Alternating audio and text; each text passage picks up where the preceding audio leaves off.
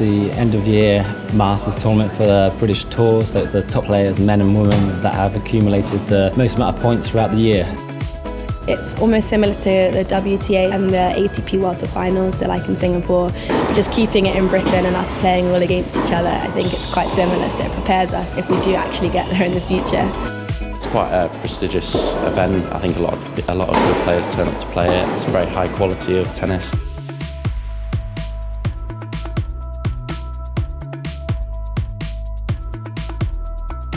It's really exciting. I was really happy I got in. It's really nice with the best players. You don't really get that because usually everyone's away or playing futures or different events. And here they get like the strongest players, which is really good.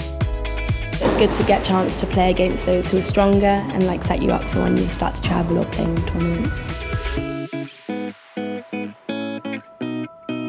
It's good for something to strive towards at the end of the year, and there's prize money, and it's good for us juniors and senior players who are trying to make it on the tour to earn some more money. A number of the players are playing professional events, some of the players are at university, some of the players are still at school. The circuit itself provides a good bedrock of competition throughout the year for the players to develop their game.